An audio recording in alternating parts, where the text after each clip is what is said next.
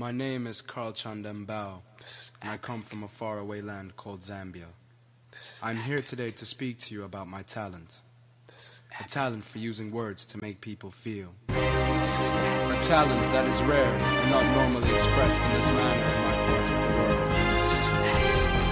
A talent that is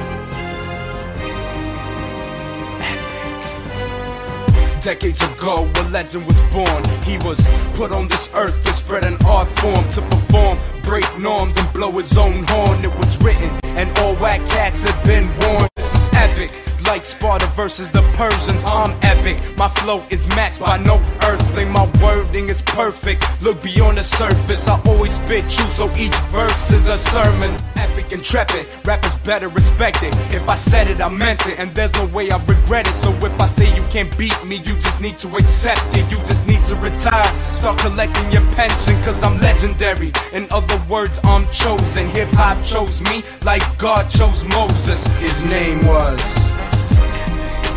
Chanda Mbao.